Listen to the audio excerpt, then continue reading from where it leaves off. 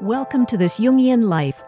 Three good friends and Jungian analysts, Lisa Marciano, Deborah Stewart, and Joseph Lee, invite you to join them for an intimate and honest conversation that brings a psychological perspective to important issues of the day. I'm Lisa Marciano, and I'm a Jungian analyst in Philadelphia. I'm Joseph Lee, and I'm a Jungian analyst in Virginia Beach, Virginia. I'm Deborah Stewart, a Jungian analyst on Cape Cod.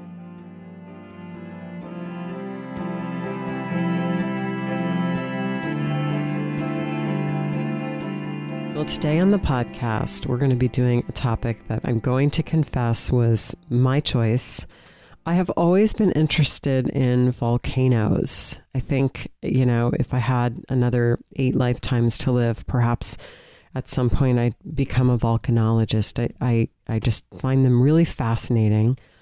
Some of you may have noticed I wasn't here for a couple of weeks. I actually took a trip to visit some volcanoes. And so today I said, can we talk about the archetype of the volcano?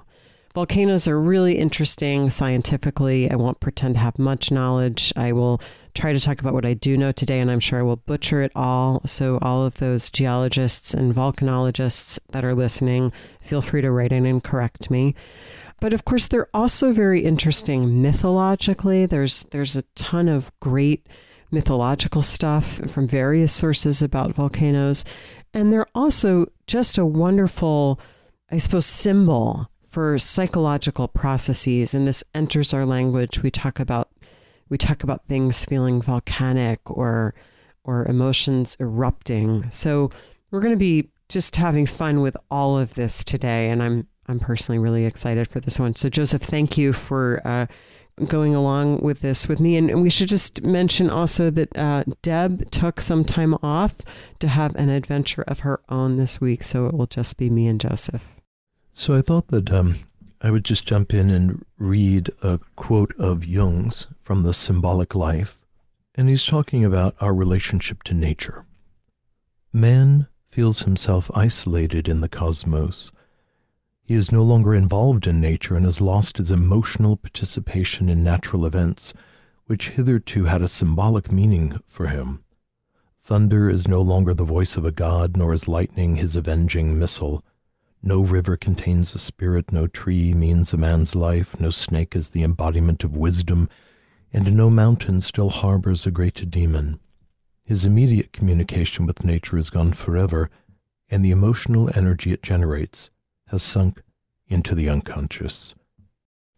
And so Jung is talking about the rise of the scientific attitude, particularly intensely in his time period. And one of the things that Jung tries to do, and we try to do here at the Jungian Life, is to restore that strata of the mythic, of the psychic, to the natural phenomena, which in a sense ensouls the things that our eyes report to us. And so as we move around the mythology of volcanoes and use it as a metaphor, we are trying to return the spirit to the physical. And so one thing I'm curious about, Lisa, just in terms of your personal experience, how did your psyche respond when you were close to an active volcano? What did it do to you?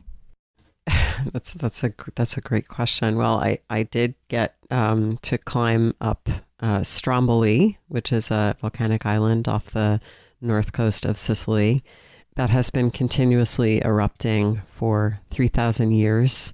And so I did get to see it give a little bit of show after sunset. I want to say that there's a kind of inflation that goes along with it. It's so tremendously exciting, and you feel like you're close to what Jung called the central fire. So it's tremendously exciting. It was perhaps a little bit more humbling being on the summit of Etna.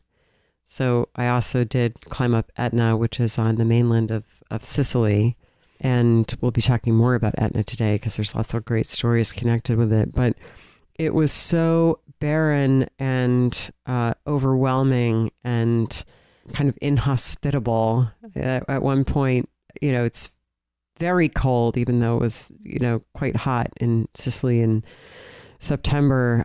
cold and the wind is whipping around and you have to have on, all kinds of special gear. And the guy took out a piece of paper and simply put it in a small crack in the ground and it lit on fire. Wow.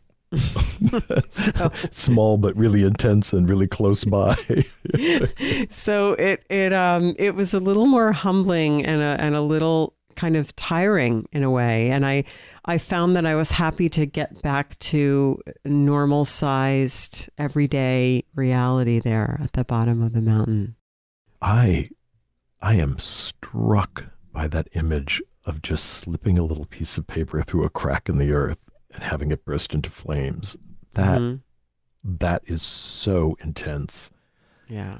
And it really holds that paradox of something being small and human that you can hold in your hand, and then also something right under your feet, just a few inches under your feet, which is life-threatening and overwhelmingly powerful, and only this little thin, cool crust is protecting you from it.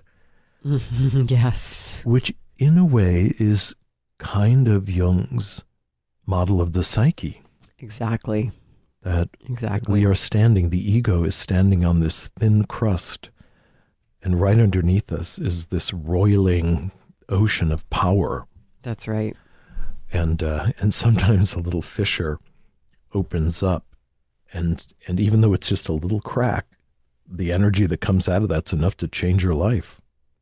I think that any large natural phenomenon often functions as a symbol of the self. So whether or not we're talking about a hurricane or a tornado or the ocean, I think volcano kind of fits in that category. It is awe-inspiring, and in that sense, it is numinous.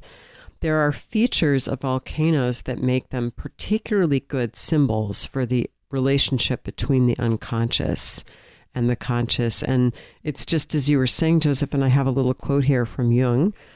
He says, "We are constantly living on the edge of a volcano, and there is, as far as we know, no way of protecting ourselves from a possible outburst that will destroy everyone within reach."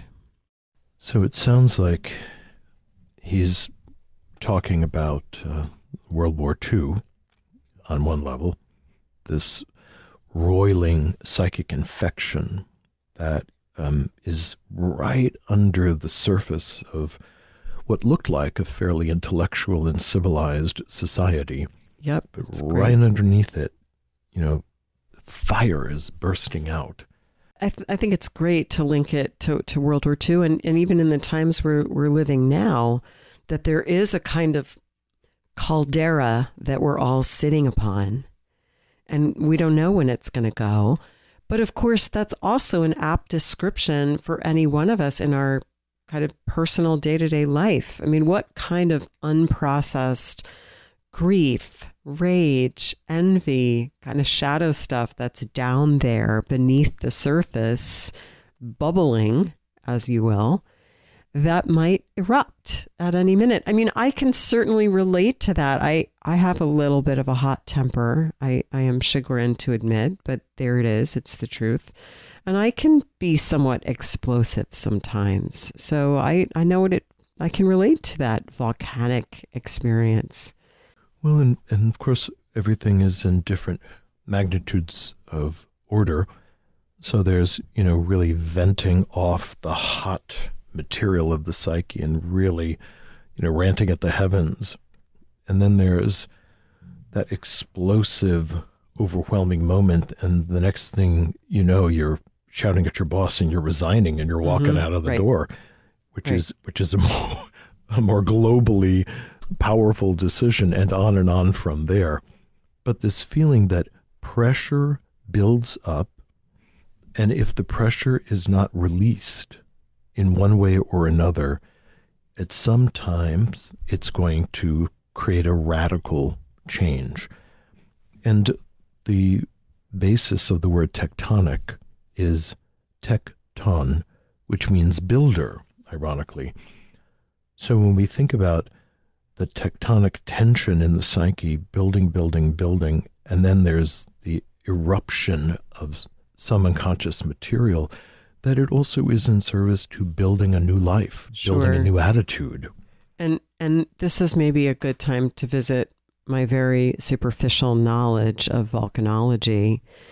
And again, I welcome input from people who know more than I do.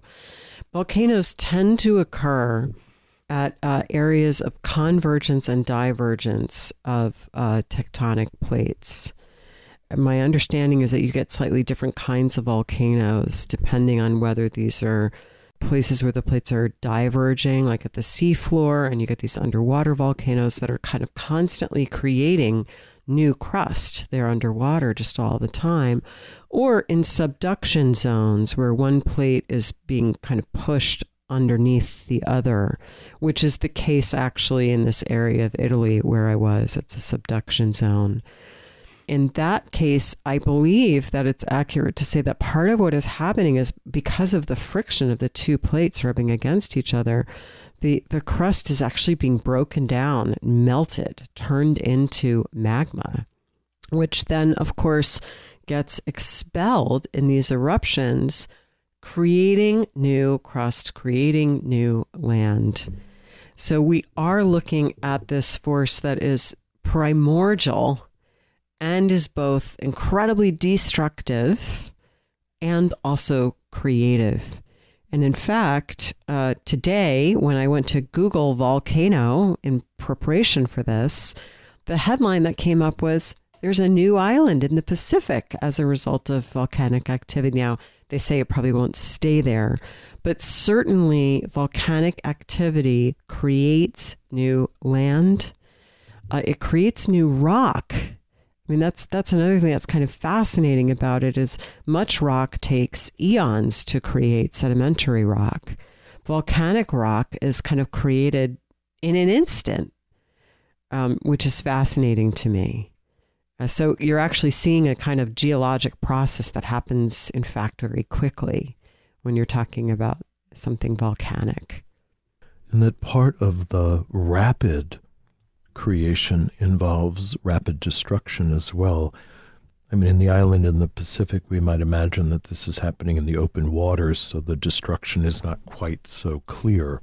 But, Pompeii being the great example, a volcano can erupt and simply wipe away an entire city as well, and yet cover it in a kind of fertile mineral base, which once that begins to break down, becomes part of this lush regrowth and reestablishing.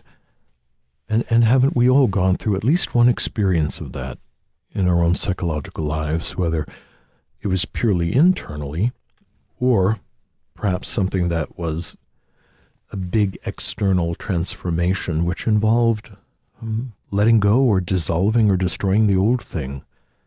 One of the things that struck me was I can't tell you how many people told me when I was in Sicily, and I visited the city of Catania, which sits kind of underneath Etna, and several people said, we call Etna Mama Etna. And they were very emphatic about this. And the volcanologist guide who took us up to Etna said, we think Etna is a female. And part of the reason for that is because of these explosions, the area around Etna is incredibly fertile. The produce is just, especially delicious and rich and fecund because of the volcanic soil.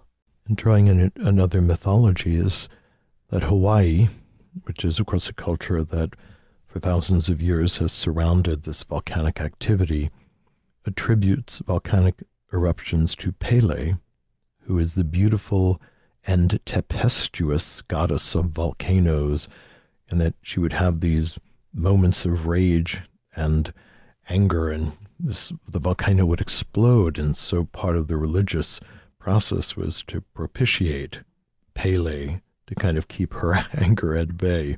Yeah, that's great. I'm really glad you brought that up because she's an important volcano goddess. And that kind of maps onto this idea about this as a feminine power, this kind of creation destruction, which we often see with the goddess. And meanwhile, there are also some volcano gods, such as, for example, Vulcan, which is where we get the word from, who is the Roman counterpart of Hephaestus. We have both of these things in play here. There's a kind of rich mythological pantheon around volcanoes. So if we lean into the Hephaestus story a bit, that Hephaestus was the club-footed, imperfect, very human, often embarrassed god. Cuckolded in a way that was really humiliating, who is in his workshop under the ground, firing up the bellows, striking at the metal, and that the volcanic explosions were the sparks from his workshop, and his primary task, although not the only one, was to make tools for Zeus to help him control the world. And so, in that myth, the fire has something to do with, quite frankly, that patriarchal determination to subdue nature and subdue individuals to comply with the prevailing culture. But it's also associated with fire being channeled into creative ends. And Hephaestus made beautiful, wonderful, kind of magical things as well. So it's another image of the kind of creative aspect of fire. And the god Vulcan is slightly different in the Roman pantheon. But again, with this real emphasis on, well, we have to propitiate this god because fire can be so destructive, but at the same time, it's so tremendously creative. And undoubtedly so. And when I talk about it as part of that effort to exert cultural control, that is part of creativity. I mean, creating a culture is no small thing. And whether we agree with the cultural values, thinking they're positive or negative, it's all an effort to bring order from chaos. Mm-hmm. And that is also in the realm of the self, being an ordering principle. Yeah, and I mean, as I said earlier, you're kind of bringing it around to the self. I think volcanoes can be a particularly potent image of the self. They almost have a mind of their own. They can seem dormant for a long time. It seems like nothing's going on. And then they kind of kick off. They're essentially unpredictable at this point, although there are warning signs, and I think volcanologists are getting better kind of predicting when there might be a problem. But if you look at Mount St. Helens, it's a great example. It was just absolutely quiet for a long time. And then there were these earthquakes and these different kinds of activity that it was going through. And the volcanologist said, listen, something's going to happen. We need to close the area. There was tremendous pressure not to comply with that recommendation, but they did, and it probably saved just countless lives that area was closed at the time of that enormous eruption. So it's the sense of something that's really beyond conscious control, that seems to have its own sense of telos, that it's so much bigger than ego. And this is also where I think the experience of inflation comes up. In my interests in volcanology, and in part to kind of prepare myself for the trip, I went to see that movie that's out. It's a documentary. It's called The Fire of Love. And it's a documentary about a French couple of volcanologists who spent their lives sort of traveling from volcanic hotspot to volcanic hotspot around the globe. These just incredible... They took a lot of videos, and so there are these incredible images, footage of them sort of standing right at the edge of a crater with just, the whole screen is taken up with molten lava, and there's just this one little person in this kind of protective suit. I mean, it was something I wanted to make sure that I saw on the big screen because of images like that. But, as I suspected, there was a certain kind of inflation, that we can get close to this. The self draws us closer to it. We are fascinated with it. We want to get closer to it. And some of us are kind of drawn to it in these ways where we could get burned up in getting too close to the central fire. And in fact, that is what happened to these two volcanologists. They went to the, I think it's Mount Unzen in Japan, was exhibiting some activity, and they went to observe the eruption, and they did not survive. There was a massive pyroclastic flow that killed a number of people, including these two volcanologists. So there's something about the power, and I think it's really sort of the symbol of that which is so much bigger than ego. We want to control it, perhaps. This one French volcanologist in the film, he had a dream of creating a boat that he could use to ride on a flow of lava. He never did it, but it's quite a fantasy. It's quite a fantasy, isn't it? So that we could control this, or we could be in control of it. And this is the age-old kind of hubris. So I think this idea that we can master all things, I mean, I understand that's part of the human spirit, particularly triumphing over matter itself. But in our imaginations, we often fantasize that we can lay right up against the gods with no repercussions, or perhaps even triumph over them.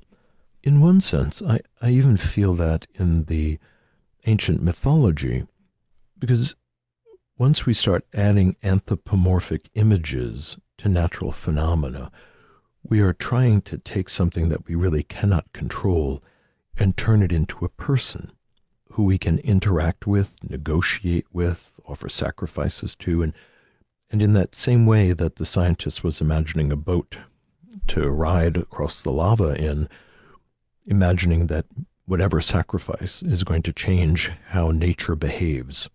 Any of these efforts that we have to try to reduce our existential anxiety, in one part, and also to try to minimize the suffering that nature can cause us, either because of the uncertainty around how it will behave, or because we really do see harsh and life-threatening things that nature serves up to us, and we're trying to figure out some way to not be in a constant state of horror. You mentioned sort of taking these uncontrollable and ununderstandable natural phenomenon and kind of creating persons associated with them. There's also the story of Typhon, this terrible monster that Zeus was in a battle with, and Zeus managed to overcome him, and then to kind of subdue him, he stuck him, so the story goes, under Mount Etna. So I think that's another explanation for Etna's activity, is that there's this monster underneath, trapped by the mountain, who's kind of spewing forth repressed fury as a result of having been defeated by Zeus. And so there's a way in which the cosmic order is being maintained by taking something that is dangerous and placing it under the earth, where it only intermittently roars and spits magma, but for the most part is rather calm and just rumbling in the distance. And such a perfect way of understanding how we cope, that when we are in a terrible war inside of ourselves, sometimes, if there is no other choice, the psyche will take one side of the war and plunge it into the unconscious, but it never goes to sleep fully. Mm-hmm. So there are still eruptions, whether, just as you said, it might be an angry outburst, but the eruptions from beneath can show up as strange somatic disorders, the body's not behaving correctly. There are ways in which it can show up as misfortune around us, that our unconscious mind can pull certain behaviors out of other people, which are disadvantageous to us, or in some cases, it can blind us from seeing something, perhaps like a vehicle careening towards us as we're stepping in the street, or the terrible story that Jung tells of a young man he had given a warning to who was mountain climbing, saying, you need to give up mountain climbing. Your dreams are dangerously informative. And the fellow did just kind of walk off the edge of a mountain, which cost him his life. So this feeling that monsters are underneath in the unconscious, and in one way, mythologically, we have to keep our finger on the pulse of what's going on under there and not forget it in some way. Mm-hmm. And yet, sometimes things do need to be put into a repressed state because the ego can't develop without some of these primordial forces being put to sleep or put under the ground, at least for a while. Yeah, when I think about what we know about the structure of the planet, that there is this friendly crust that we're very familiar with, that we live upon, but deep underneath, there's this kind of liquid magma that, there's like a sea beneath our feet of swirling liquid rock, for heaven's sake. And that is, in some sense, a little bit like how I imagine the unconscious. It seems like it's pretty far away and it's doing whatever it does down there, but mostly we don't have to know about it, except in these places where it kind of pokes through, some of them being volcanoes. So that's another way that I think it's a pretty good metaphor or an evocative symbol.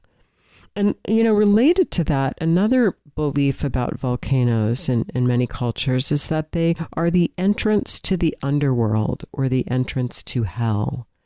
So this is the point of communication, if you will, between consciousness and the unconscious. Yeah, and out of Ovid's Metamorphosis, which was written in the Christian era, Pluto leaves the underworld through Mount Etna again, so that the underworld is placed within the Earth's crust, and that it is associated with fire and brimstone and sulfurous odors and this destructive, consuming magma.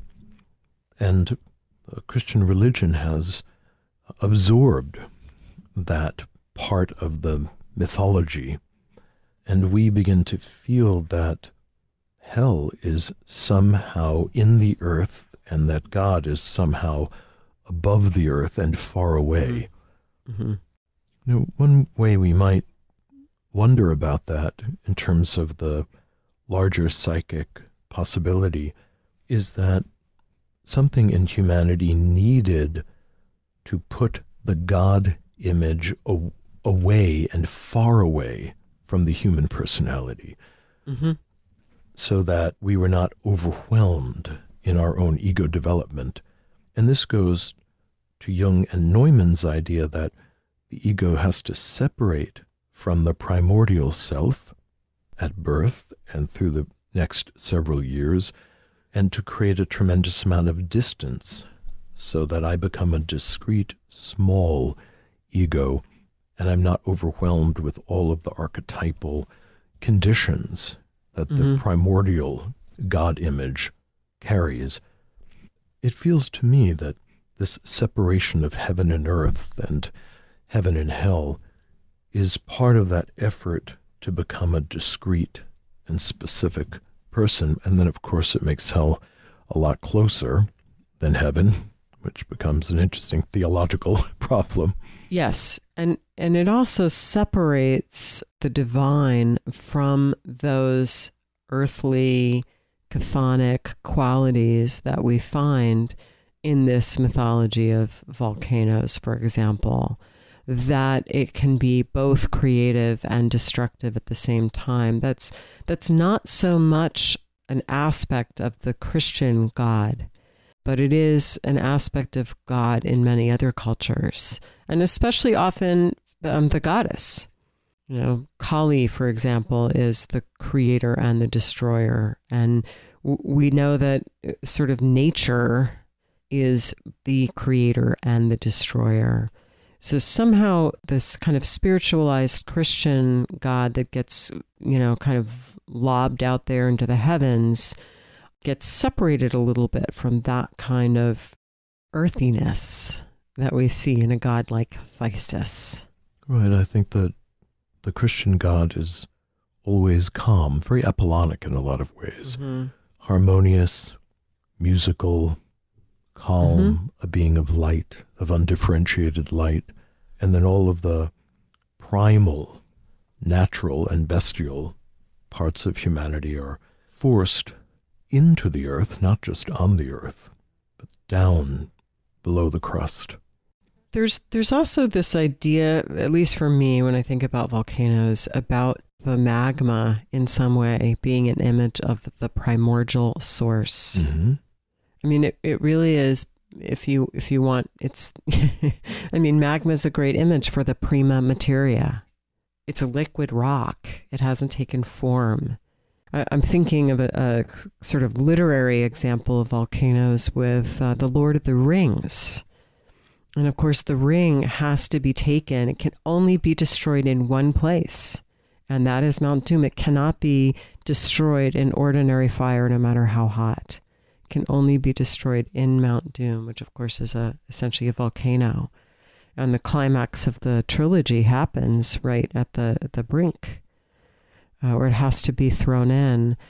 This idea that we could have access to that somehow, that this is awful and terrible and frightening and destructive, but it's also the primordial source from which all things come. Another Etna story here that I think is related to what I'm talking about is the myth around the death of the pre-Socratic philosopher Empedocles. He was an important pre-Socratic philosopher. He was a real person. He really lived, but there's this, what is almost certainly sort of a legend about his death, was that he climbed Mount Etna and threw himself into the crater, either believing he was a god or hoping that he would become a god or that he could prove that he was a god. There's all kinds of variations on it. And it's either sort of triumphant, that he was then kind of lofted up to the heavens from the volcano summit, or that this was a real example of a kind of hubris. But it's that longing for the source, I think. I think that longing for return is really powerful.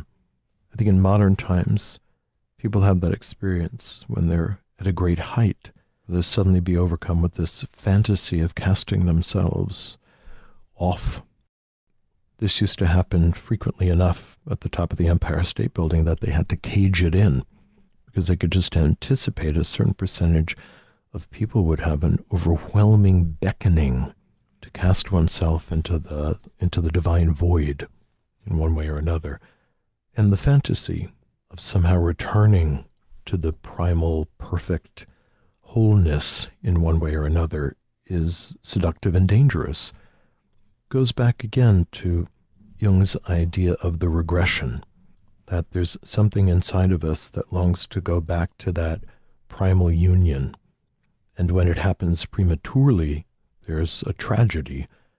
When it happens very much at the end of life, there's a sense of appropriateness, that as we naturally near death, we hear the call to return to the primal sleep, the primal unity, but that we have to kind of fight against that urge while we are still vital and have work to do in the world. The Japanese also, at one point in their ancient history, used to dispose of the dead in volcanoes. Mm-hmm. That it was a place where the dead could then go to the next world. It was a portal as well, a way of going through to something else. When we think about the self, a lot of times we tend to project a certain sweetness on it, which I think is deceptive, and Jung worked tirelessly to disavow us of that idea. And I think the volcano really captures the bivalence of this image of the self. That yes, it is creative, but it's a kind of creative act that has to be observed from a distance because it is too much for we vulnerable humans. It is not of human scope. It is not.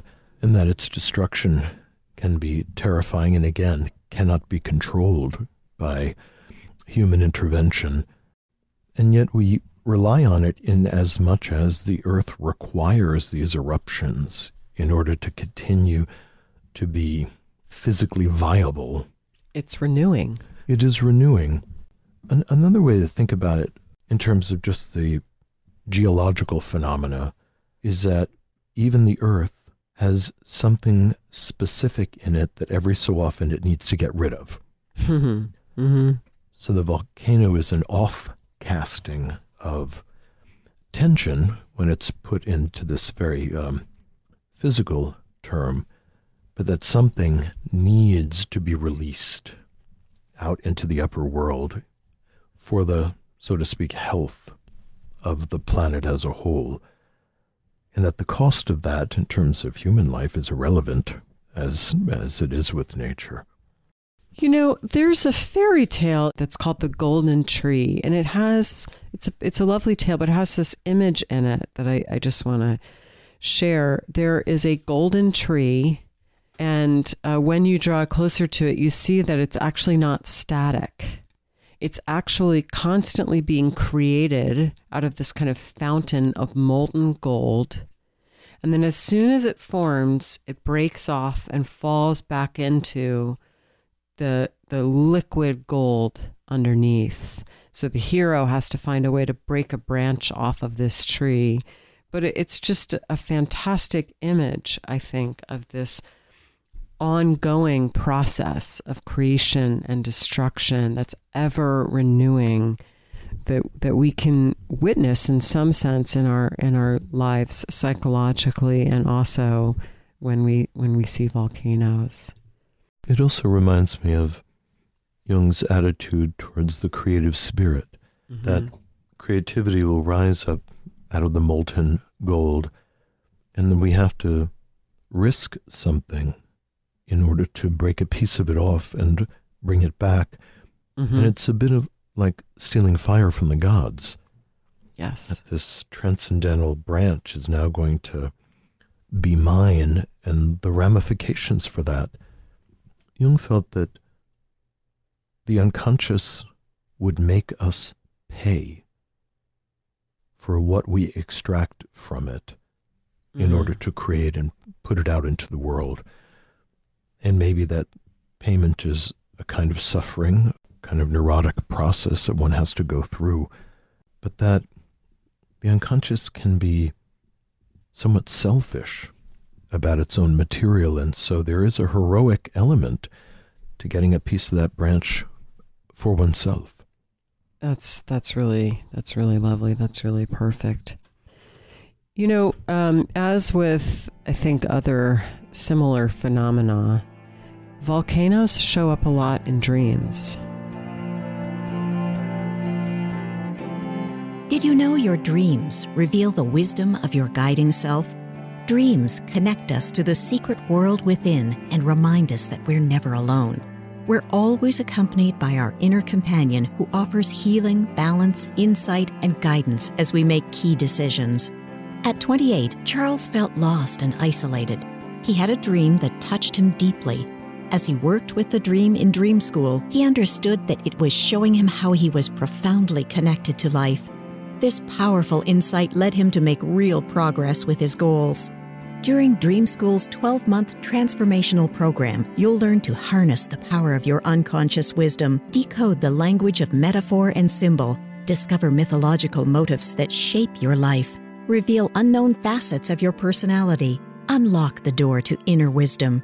To enroll, just go to interpretmydream.net and sign up today to gain immediate access to the first 3 Dream School modules. Your best life awaits you at Dream School, and we can't wait to see you there.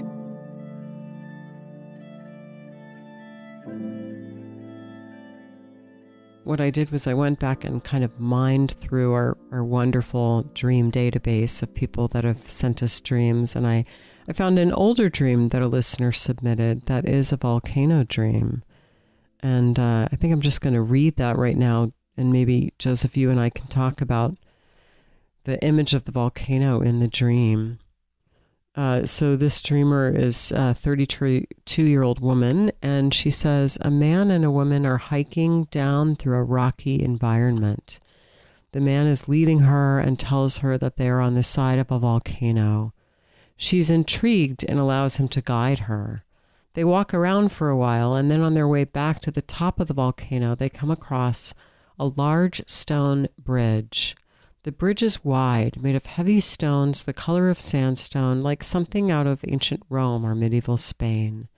The rapids beneath the bridge are incredibly strong. The waters are white.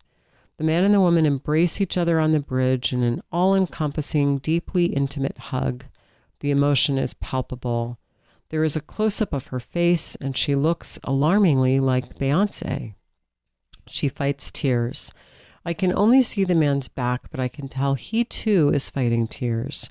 When they pull away from each other, they see at their feet, right where they are standing, a bright orange ember burning close to the ground. This signals to them that they have to go. At this point, I am now the woman.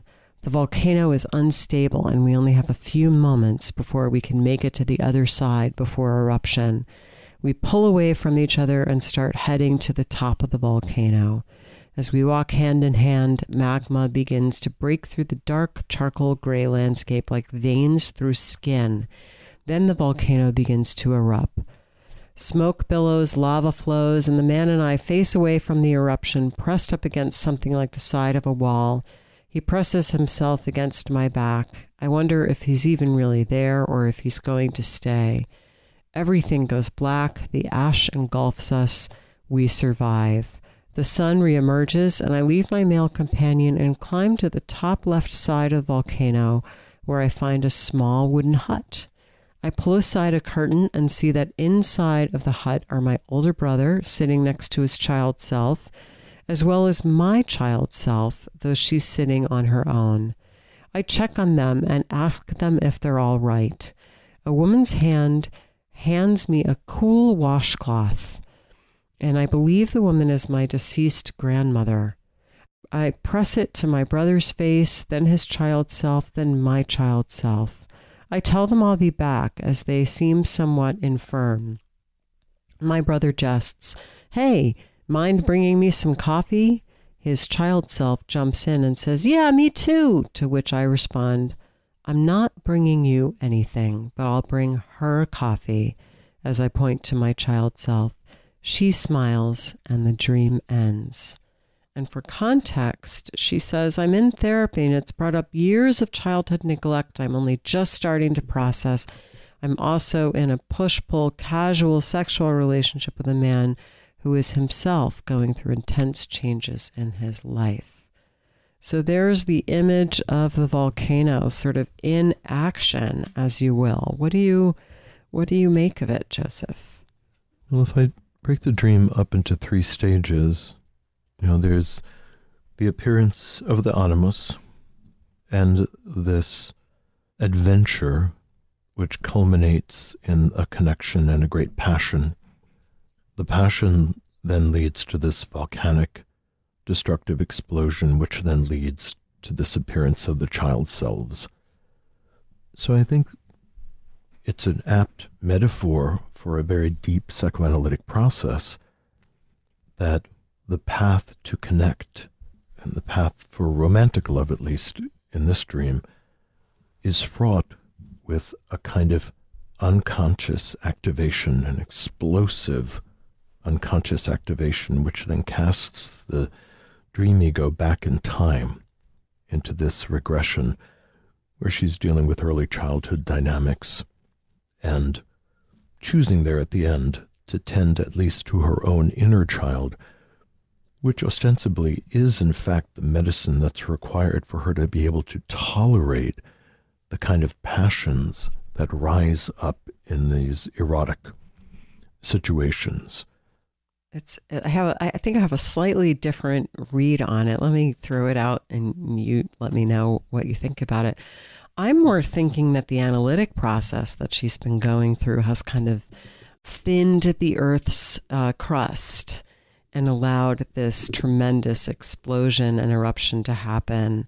And it could be that the engagement with the male figure, the animus figure, is an image of her being able to companion herself, or perhaps finding that in the analyst and then in herself, and that there is something potentiating about the hug on the bridge. I don't necessarily see it as about eroticism in the external life, but more about this sort of inner union. And then, this image, the most striking part for me about the dream anyway, was this image of these red veins through the gray ash. And, sometimes if we've been through really difficult experiences in childhood, they may be covered up with a lot of gray ash. But then here they are poking through, and then they erupt explosively, seemingly in a way that could be quite destructive. And, doing early trauma work and therapy can feel exactly like that. But at the end of it, what's left is the ability to go back and be with her wounded child self and tend to her in a way. And so, I'm curious about the brother, and I'd be curious about that relationship. It seems like the dream ego at the end is able to set a boundary with the dream brother and really focus on meeting her own needs. So I'm seeing it more as an image of something that might kind of erupt in a therapeutic process, but might have been early wounds that have been roiling there. To me, I see them both as parallel processes, that if this is the state of a purely internal condition, it's undoubtedly influencing outer relationships. But I take your meaning that if we have a purely subjective lens, that we could put it in that context, and that the connection with the animus releases this huge amount of libido, which is frightening, in its ability to reconfigure, the inner world. But I also think that for many of us that were raised in really, really difficult homes as children, that our ability to regulate affect is often compromised, that there's often a lot of unmetabolized, intense feeling. Now, the dreamer suggests that right now, at least, she's dealing with being neglected as a child, which suggests that as a child, when she would have the natural tempestuous eruptions that children have, there was no adult there to mediate it, to actually calm her, to put it into its right perspective, or to help her or demonstrate to her how to contain it. So in the dream, he's fighting back tears. They pull away from each other, and where they were standing, there's this amber burning close to the ground. And that's the signal that they have to flee, that they have to get away because of the combustibility of what's happening. And yes, that is absolutely an internal place. And it also happens in the external relationships, that we play out our childhood wounds with our closest partners. Unfortunately, we wish we could protect people from our unfinished business, but Freud and Jung and lots of others have clearly demonstrated that we can't. But as you said, the most important part is the sun emerges, everyone's still alive, and that she really has a solo journey. She leaves her companion. She climbs to the top of the mountain, so to speak, which is often a metaphor for a kind of internal and deep spiritual journey.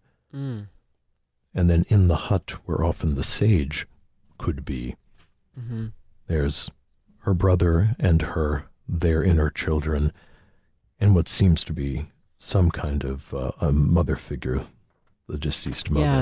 Yes. The kind of wise old woman. It also, to me, leans into the idea of the archetypal compensation, that when we are lacking enough parental care as children, an archetypal image of the mother, for instance, will then try to tend us just to keep us psychologically alive until we can kind of get to adulthood and then kind of grapple with whatever we need to. So it seems like there's almost a spirit woman who's tending to the children. Very importantly, at the end, she decides, no, I'm going to be involved in this. And she does, but she's going to bring her kid coffee, which is a bit complicated. Yeah, that's interesting. That's interesting too. We'd have to talk about the archetype of coffee. Yes. Which is very enlivening. Yes, and right? that might be relevant. Yeah, it's right. That might be relevant. You give a kid a cup of coffee, you better be ready for what happens. There's sort of two potential self images in the dream. There's the volcano, and then there's the grandmother. Mm-hmm. And they could both be kind of self-images. So the grandmother would be the more sort of beneficent version, while the volcano and its eruption is the terrifying, darkly numinous version. But the grandmother is there with a cool white washcloth. Right. She's cooling down the emotional explosion of the volcano, and she's doing what a present parent would have done. Yeah. Which is to cool things down, calm things down, and also get some needs met. Coffee may not be a primary need of a child, but like you said, it's symbolic. It's one of my primary needs. But she's going through a process of change, and there is some really intense restructuring happening. She also mentions just at the end that a couple of weeks prior, she had a dream involving giants battling in a volcanic landscape, which certainly evokes that myth of Zeus and Typhon. Yes. Battling on the earth and crashing into things. And so we might even fantasize that Typhon has been kind of cast into the earth several weeks ago, and now there's this volcanic eruption of what has been cast aside. It's a powerful, powerful dream, and clearly an encounter. Thanks for listening. To submit a dream, suggest an episode topic, or join our mailing list, visit our website, thisjungianlife.com. If you enjoyed this episode, give us 5 stars and a good review on Apple Podcasts, Spotify, or wherever you get your podcasts. Subscribe to our YouTube channel and make sure to click the notification bell to be alerted whenever we upload new videos. And keep up with all things TJL by following us on Instagram, Facebook, X, and TikTok.